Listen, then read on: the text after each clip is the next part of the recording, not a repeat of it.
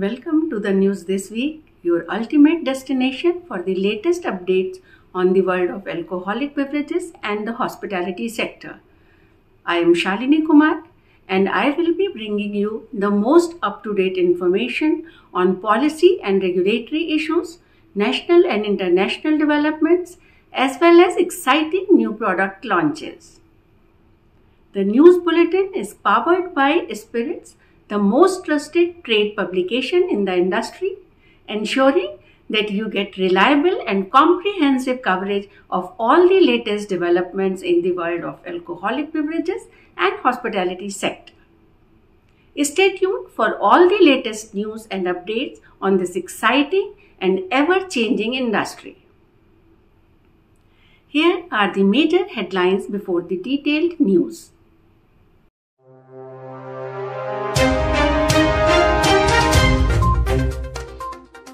Odisha allows shacks on beaches.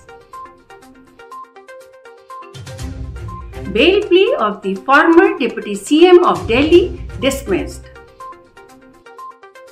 Goa CM requests foreign embassies to import Fanny. Korean Napoleon Brandy and 1965 Spirit of Victory rum joins the Millionaire Club. High-end liquor gets an excise duty cut in Goa. HC permits duty-free shop at Chandigarh Airport.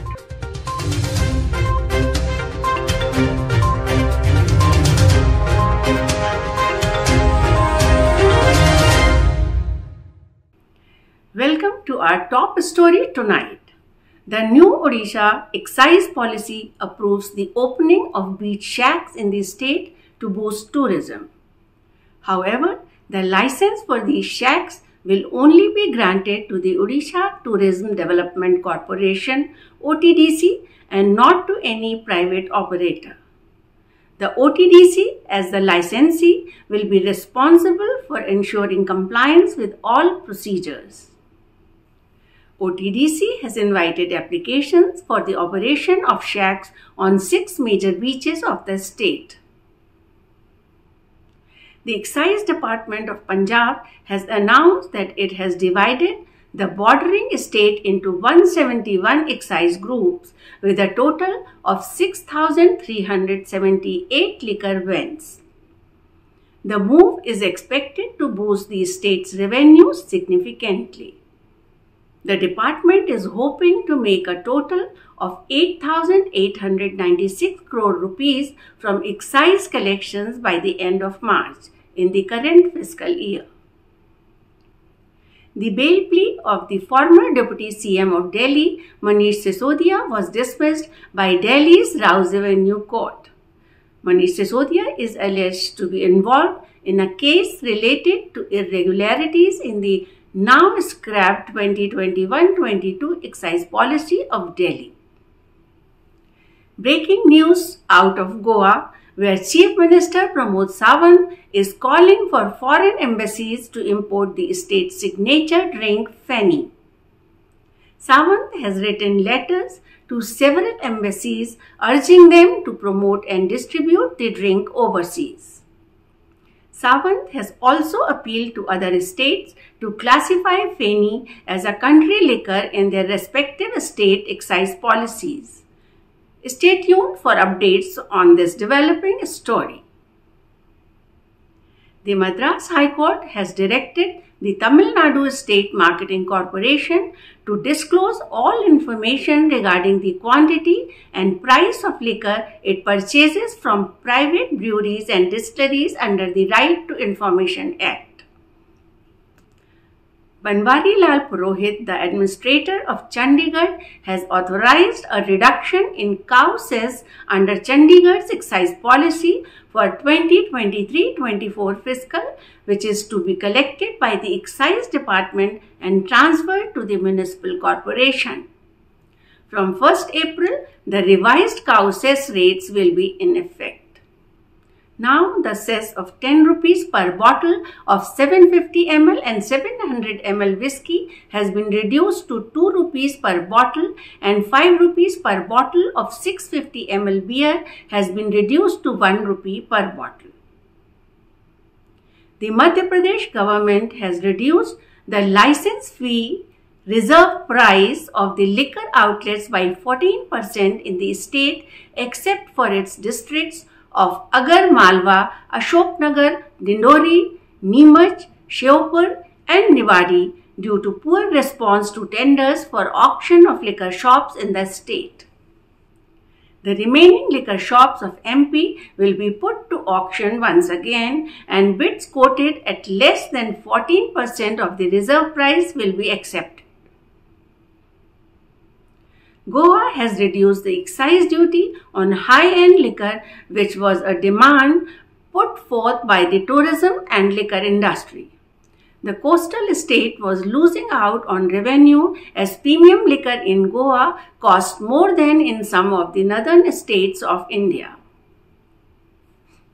Punjab and Haryana High Court has granted permission to Liquor World Venture Private Limited to operate a duty-free shop at the Shaheed Bhagat Singh International Airport, Chandigarh, till the next date of hearing, which is 10th April. The Punjab government did not allow the company to operate the outlet, after which they approached the High Court. The Excise Department of Jharkhand has planned to set up a dedicated lab at their directorate in Ranchi for testing liquor seized during raids to ascertain if they are spurious in nature or not. This step is being taken as the Excise Department of Jharkhand has no such lab of its own for testing seized liquor and has to rely mostly on other agencies, which is often time-consuming and also poses problems to legally prosecuting culprits. 1965 Spirit of Victory Rum of Radico Khaitan Limited joins the Millionaire Club, becoming the company's 7th brand to achieve the million case mark. The premium rum brand has two variants, 1965 Spirit of Victory Premium Triple X Rum and 1965 Spirit of Victory Lemon Dash. Radico Khaitan launched 1965 Spirit of Victory Rum in 2017 for the Canteen Stores Department as a tribute to the brave soldiers who were a part of the 1965 Indo-Pak War. Seeing an overwhelming response to the brand, it was introduced to the domestic market later.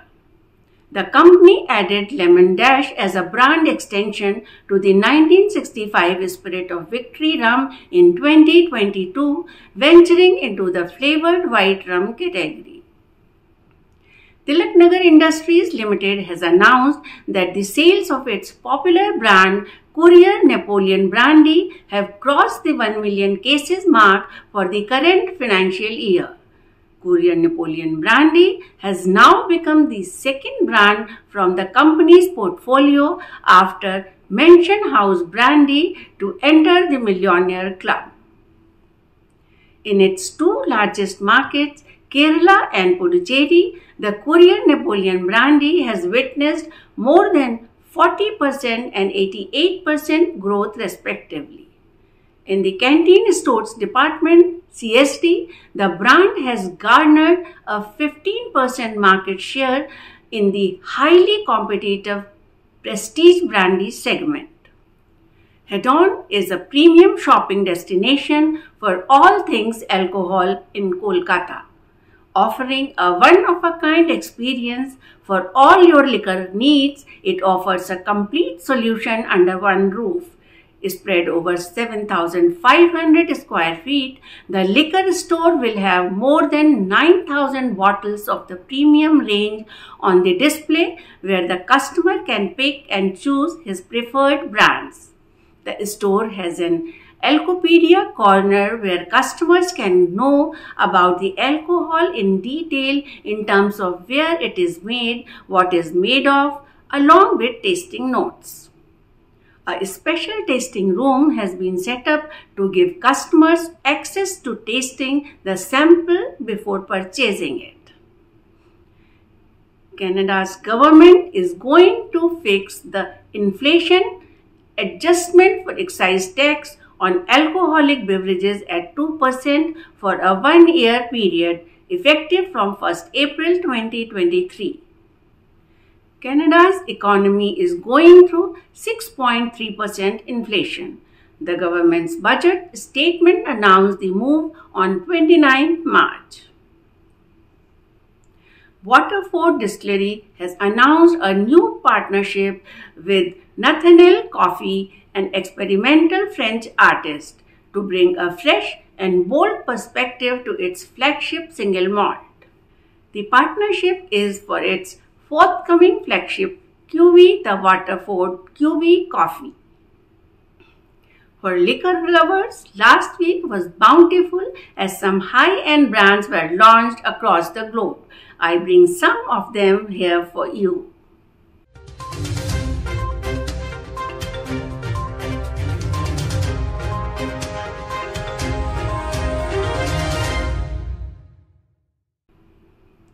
Redigo Khaitan has unveiled Sangam World Malt Whisky at the Beverage Trade Show Proveen. Sangam World Malt Whisky will be launched in the United Kingdom, the EU, the United States, Singapore, Australia, and in travel retail this month. It is bottled at 43% ABV. Kentucky-based Lux Row Distillers has announced the newest variant in the Rebel brand family, Rebel 100 Straight Rye Whiskey. Rebel 100 Straight Rye Whiskey delivers smooth, spicy rye flavor via its 51% rye, 45% corn, and 4% malt mash bill. Tomatin Distillery has released a new limited edition 45-year-old single malt whiskey which is bottled at 41.5% ABV and is available in 70 cl with an RRP of £7,500. The whiskey is available from 27th March through airports and global travel retail outlets with only 250 individually numbered bottles available worldwide. Let's check what made the news in the hospitality sector last week.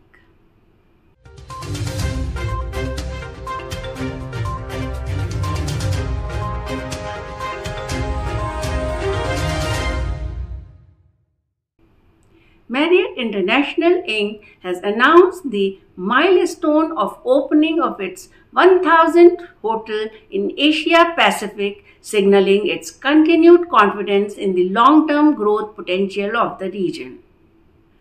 The company entered the region nearly 50 years ago and has steadily increased its Asia Pacific footprint. The hospitality conglomerate anticipates adding 100 hotels in Asia Pacific in 2023, expanding its footprint in key Asia Pacific markets including Australia, Indonesia, Japan, Thailand, Singapore, China, and India. Shalini Sharma has been appointed as Director of Sales and Marketing at Radisson Blu Plaza, Delhi Airport. She has experience of over 20 years in the hospitality industry. Shalini has experience of working with Radisson Blu Plaza, Delhi Airport for almost 3 years. She began her career in 2003 as a senior sales associate at Intercontinental, the Grand New Delhi. Vishal Singh, with 8 years of experience in leading teams as a general manager, has been appointed as the new general manager of JW Marriott Chandigarh. He has extensive experience in the hospitality sector, which includes working with several leading hotel chains across different Indian cities. With this, I wrap this bulletin and will be back with you next week with fresh updates. For detailed news and the stories, subscribe to Spiritz magazine and do like and subscribe to the news this week. Thank you for watching news this week. Stay safe and drink responsibly.